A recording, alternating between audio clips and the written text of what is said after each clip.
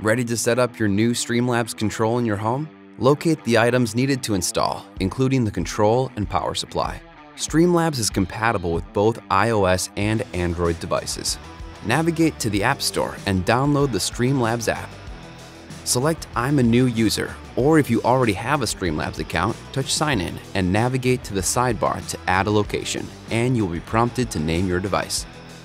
If you're a new user, follow in-app prompts to create an account. Once named, choose your building type, country, and zip code where the device is installed. This information helps us to better inform you of your water habits compared to others in your area. The app will then ask you to set up Wi-Fi. Select Let's Get Started.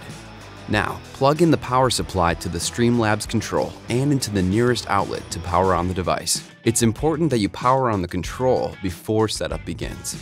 Confirm your device has power. If it doesn't, use the app to help you troubleshoot powering on your device. The first step to connecting to Wi-Fi is to pair with your control.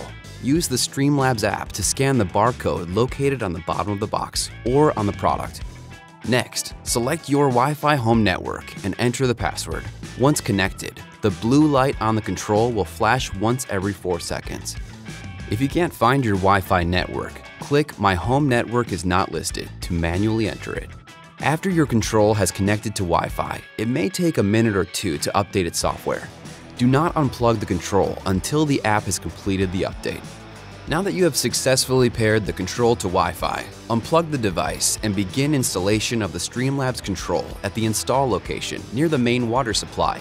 Once you have located your install location on your mobile device, click I'm ready to install my control. To learn how to install the control, watch our StreamLabs control installation video or visit our website for our installation guide.